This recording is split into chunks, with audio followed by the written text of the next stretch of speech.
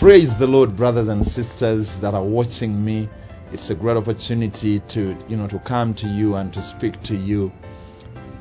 This is a very wonderful time that we are having as we prepare ourselves for our Christmas. We are taking care of children. Some of these children are orphans. Some of them, they have parents, but they are unable. We picked these children from different places of Kenya and brought them, built a home for them, and also built a school for them, because that is the way that we can extend our love to the community, because the church is supposed to be part of the solutions of the problems that are taking place in the nation. And so we have children that we have taken in. We give them food, give them accommodation, and take care of all their needs. More importantly, we've taken them back to school. Some of them are dropped out of school. Some of them are in university, others are in secondary schools, others are in primary schools. And during this festive season, child of God, I just want to encourage you to make a difference in the life of a child by giving an offering of 1,000, 1,500 shillings or 2,000, as the Lord is going to lead you, to bring joy, to extend love, because Christmas is all about love. The Bible says that for God so loved the world that he gave his only begotten Son, that whosoever shall believe in him shall not perish but have everlasting life. It was because of love that Jesus Christ came, So God wants to use you as a channel of blessing to bring joy to a child. And this would also help us to pay their school fees as they go back to school next year in January. So the numbers are on the screen. Please send the money so that we can make a difference in the life of the children. You can see in the background, that is the school and the home that we have built for the children. And God has been doing a major, powerful, transformative work in the lives of these children. Some of the children, when we picked them, they were rejected, they were hopeless, they had no sense of direction in their lives. And now God is making greatness out of these children, as these children are the future leaders of the nation. The Bible says that he who gives to the poor lends to God. So, child of God, let's extend our love. May God greatly bless you as you partner with us to extend the love of God to these blessed children. Thank you so much. Shalom. I also would like to take this opportunity to welcome you for our 31st Nation Shaking Kesha that is going to be taking place at Ep4 Worship Center on Mombasa Road, right after Nyayo Stadium roundabout. As you continue on Mombasa Road, you will pass that petrol station, Shell. Then after that, there is Mantrak. And immediately after Mantrak, you're going to see a white tent on your left on Mombasa Road, on that road that is called Shimo Latema Road. We're just there on the road, you'll see that tent. We're going to be there. The Kesha is beginning, or the overnight prayer meeting is beginning at 6 o'clock in the evening. Why are we praying from 6? Because we want to use 1 hour to pray, prophetically pray for every month of 2017.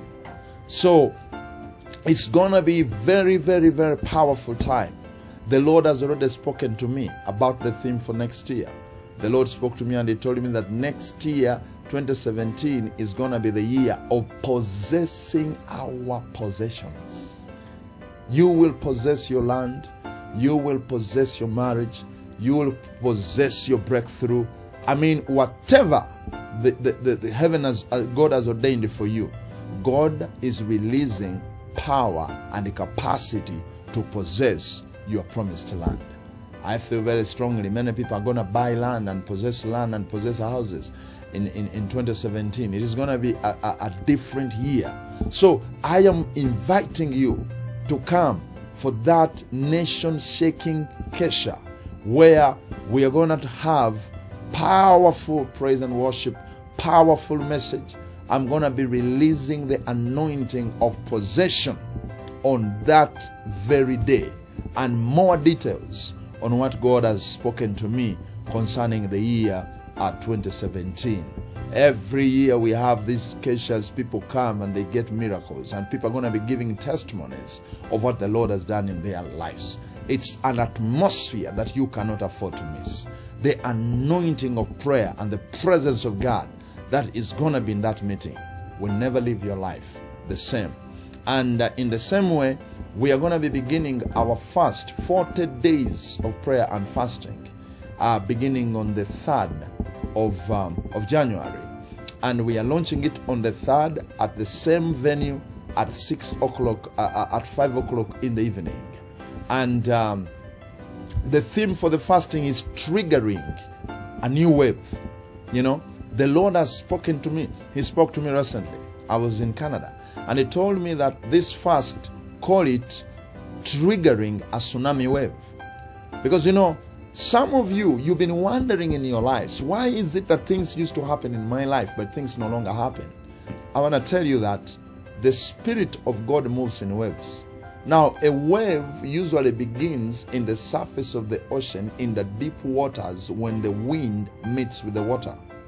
And the wave will begin to travel, and it will travel thousands of miles without even being seen at times, until it arrives at the seashore. So this fast, you know, is a fast where we are going to trigger a new wave that is going to release new power, new miracles, new testimonies, and this tsunami wave is going to bring down every yoke and every curse and every power of darkness that has been fighting against your destiny. 2017 is a very, very crucial year for your life, because it is also going to be a year of perfection in your life, because number 7 is a number of perfection. So, child of God, join us. I'm going to be praying for people, anointing them, releasing special grace for fasting. And we are going to go for those 40 days. And we are going to see HIV getting healed, cancers getting healed, every kind of sickness and infirmity getting healed, the bondages broken from people's lives, because of the power that is going to be released in that new wave. So, we are going to be having people camping at the venue, sleeping there day and night, praying for this nation, and also praying for our personal things. Remember that 2017 is the year when we are going to have elections, and we don't want to see bloodshed in this country, and it is not going to happen. We are going to pray for the country, believing God that this election is going to be peaceful. So, child of God, come and join us. I want you to remember that your destiny, the devil, all the spiritual warfare that you're facing in your life, is all about the destiny that God has prepared for you. Nobody is going to fight for you. You have to fight your own battles, you know, and that's why you have to arise. You cannot sit back and say, nimeshindwa na maisha, things are so difficult, things are so hard for me. That one does not help. It is time to say, enough is enough. So I look forward to seeing you there, and God is going to release powerful prophetic words. See you. I love you. God bless you. And remember, the future belongs to the intercessors. Bye-bye.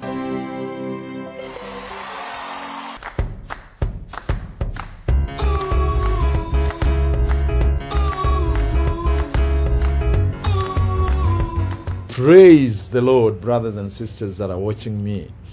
I bring you seasonal greetings. We are in December again, and Christmas is around the corner. And, you know, Christmas is always very memorable for me because of the memories where some of us grew up in the village.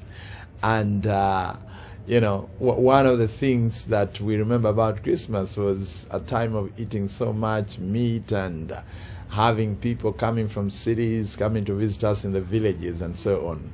But anyway, glory to God that now we understand a deeper meaning of Christmas, you know. And during this season, I'm going to be sharing with us messages that the Lord has deposited in my spirit on the reasons, the three major reasons why Jesus Christ came on earth. Reason number one, Jesus Christ came to save us from sin. Before Jesus came, the kingdom of God was not operational on planet Earth. He came to bring us the kingdom of God. And so we're going to be looking at those three major reasons. It is a powerful teaching that you cannot afford to miss watching. And the Lord will visit you and touch you greatly. So let's get on to the first teaching, where we are looking at the reason why Jesus came. And we are looking at the first point, which is He came to save us from sin. God bless you as you watch.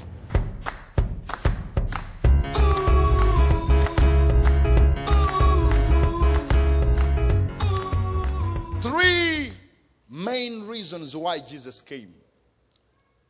Why was Jesus manifested on earth? You know, that is going to be, I'm going to be teaching a series of messages.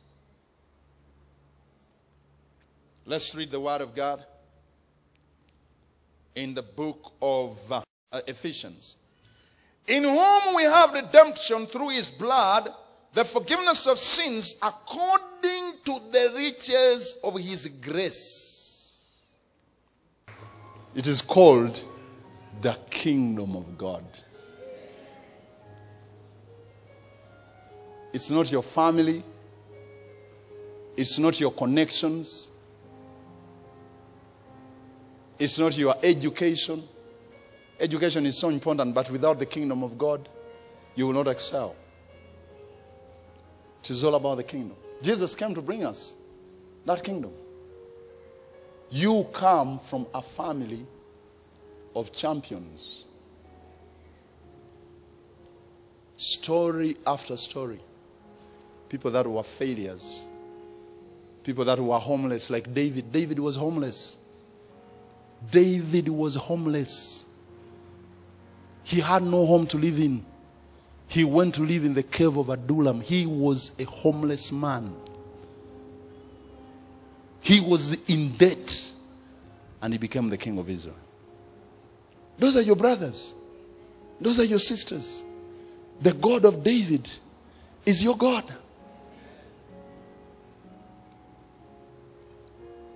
So let's go back to point number one. Because the others, I'll speak more about them later. Jesus came to save us from sin. Your greatest enemy has always been sin. Look at the book of Revelation chapter 5 and verse 9. The Bible says, and they sang a new song saying, Thou art worthy to take the book and to open the seals thereof, for thou wast slain and hast redeemed us to God by thy blood out of every kindred and tongue and people and nation. Because, you see, Jesus came to redeem us. To redeem us from what? He came to redeem us from the slave market of the devil. That word redemption, when you look at it from the Greek interpretation, it means paying the ransom. It means paying the full price. Huh? The word redemption means, from the Greek, it is the word lutron, which means a redemptive price, which speaks about paying the ransom in full. You and me were in the slave market of the devil, because our God is legalistic. The devil is also legalistic. When Adam and Eve ate of the tree of knowledge of good and evil, they were cast out of the Garden of Eden, and they gave the authority that God had given them to the devil, and they also sold their souls to the devil, and the devil took over their lives, and so they were in the slave market of the devil. Now, for you to be able to understand and appreciate what redemption is for you, you've got to study and read about the history of the slave trade. You know, slaves were dehumanized. Slaves used to be transported from Bagamoyo to Sierra Leone, and then from Sierra Leone to different countries of the world. And you find that a cage that could maybe only carry about 6 people or 5 people, they could put there about 16 of them. And you know what? You went to toilet in that same place, and you ate food from that place. The slave master had authority over your life to kick you, to beat you. In fact, when they bought slaves, you know what? To test the price of a slave was determined by the quality of your teeth. So when the people came to buy, you had to open your mouth. You have good teeth, more money. Some of us who don't have good teeth, praise the Lord.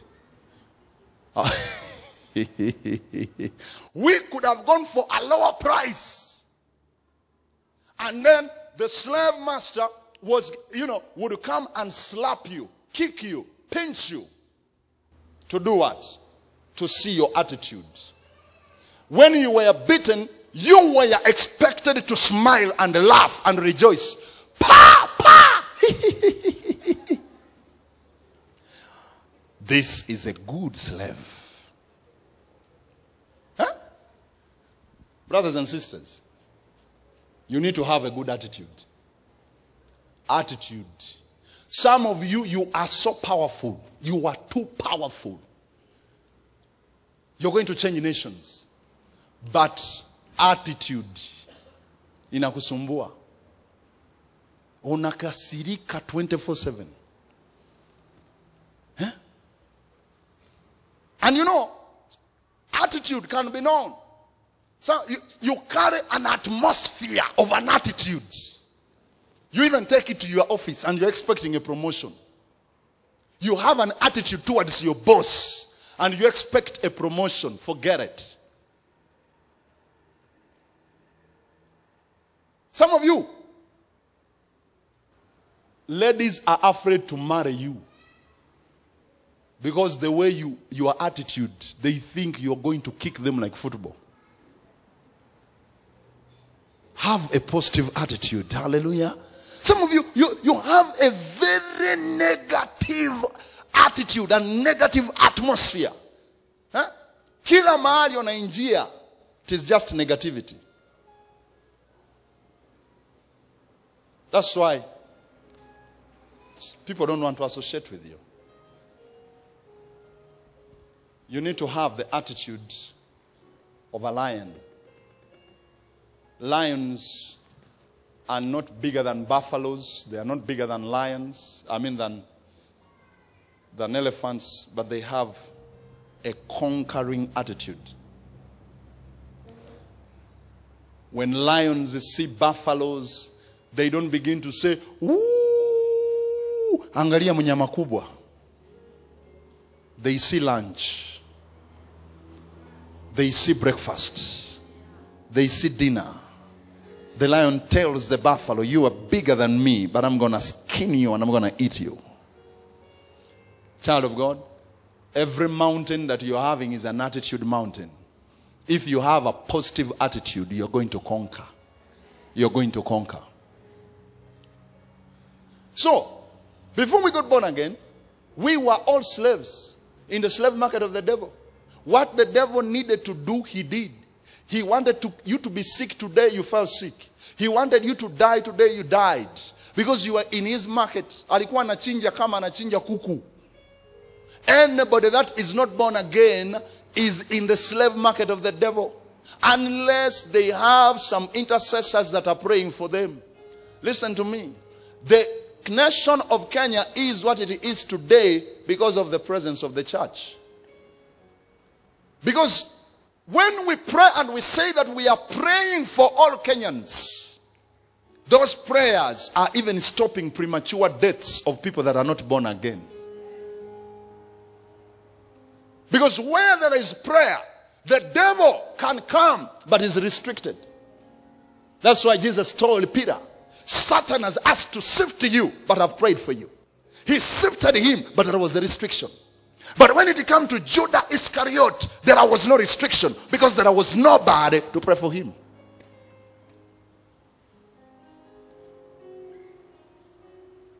Brothers and sisters, Jesus paid the full price. And I know in spiritual dynamics, gharama inalipwa mara moja. Hallelujah. I don't expect you to go back from where God has brought you from. Every level where God brings you from, God shall never take you back from where he brought you from.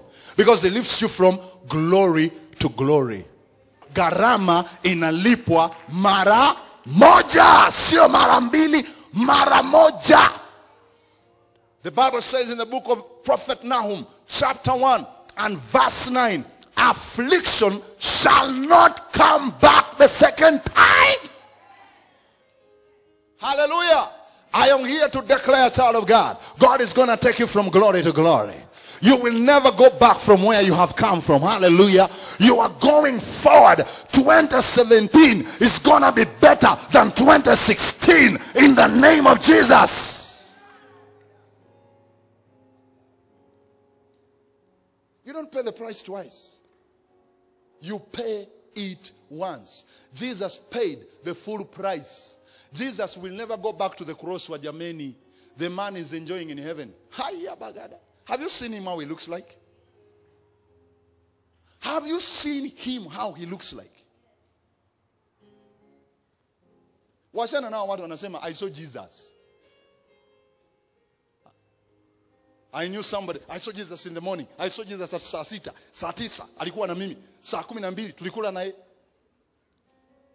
Huh? Like my wife was telling me a very interesting thing of somebody who was calling somebody here and telling them, hey, kuja nikuchukue mahali. Kule Mungu anapigiwa simu na anashika simu anaongea na wewe.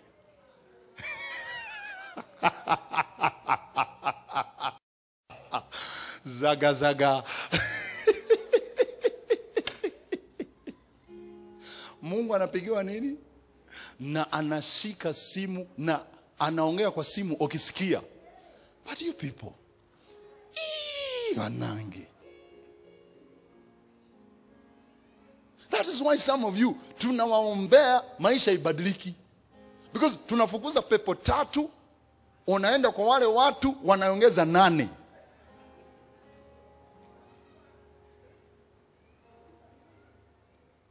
Because if God can be given a telephone call and he picks the phone call and you also go to that prophet, you are foolish. You are too foolish. Because it means that you don't read your Bible. So, Jesus paid the what? The full price for your redemption. And so he removed you from the slave market of the devil. You are no longer a property of the devil. You are loyal property. You belong to God. You are a child of God. Oh my goodness. Am I talking to somebody here? You are royal property. Hallelujah. You are anointed. Child of God. The devil cannot attack you the way he wants to attack you. Because you are not in his market. You are not in his slave. When you were a slave of the devil pushed you to sin and you sinned. Why? Because you had no power to stop it. But today, because you are no longer in his market, you have been purchased out, you cannot sin. Sin can no longer have dominion over you. I believe that you have been greatly blessed by watching these messages on why Jesus came. And so, if you want to give your life to Jesus, I want to pray with you. I want to give you an opportunity. Just repeat this prayer after me, and by faith, Christ will come in you. Jesus, I repent of all my sins. Today, I accept you with my heart, and with my mouth, I confess that I am born again. If you prayed that prayer, you are now born again. Get a good Bible teaching, believing church and be grounded. If you're in the city and around Nairobi, you can come and visit us at our church. The addresses are there on the screen. I want to pray with those people. Everybody, you are sick, you are afflicted, you are oppressed, you are in pain, you are believing God to do something supernatural in your life. I want to pray with you. Father, in the name of Jesus, I pray for your people. I pray for the sick. I speak divine healing. I break every power of infirmity, every power of darkness, every power of the enemy. I crush it and I destroy it. I pray for that guy that has diabetes. Let there be healing. High blood pressure. Let there be healing. Cancer of the ovary. Let there be healing. I flush it out of your life. Pains in your body. Let there be healing. In the mighty name of Jesus. I pray for that lady that is barren, that is watching. Let there be breakthrough. Receive supernatural strength to conceive in the month of January. In the mighty name of Jesus. Thank you, Father. Lord, I also pray for these people that are believing you for extraordinary, for doors, for openings, for breakthroughs, for restoration in marriages. Lord, let thy hand touch them. Let there be supernatural intervention, supernatural visitation, supernatural provision in the mighty name of Jesus Christ. Lord, I thank you and I bless you. And Lord, I pray for your people, even as they travel to go for Christmas, protect them, watch over them. We pray for our nation, Kenya. There is not going to be any accident during this December time. I confound all demons and all powers from the gates of hell in the name of Jesus. Lord, I thank you because you're hearing my prayer. We are not going to have accidents on our roads. We are not going to have terrorism taking place in this season. I bind and confound every plan of terrorism against the nation of Kenya. For the weapons of our warfare are not carnal, but they are mighty in God to the pulling down of strongholds and all other evil plans of the enemy. In Jesus' mighty name. Thank you so much for watching me. God bless you. We love you. Remember, the future belongs to the intercessors. Shalom. Bye.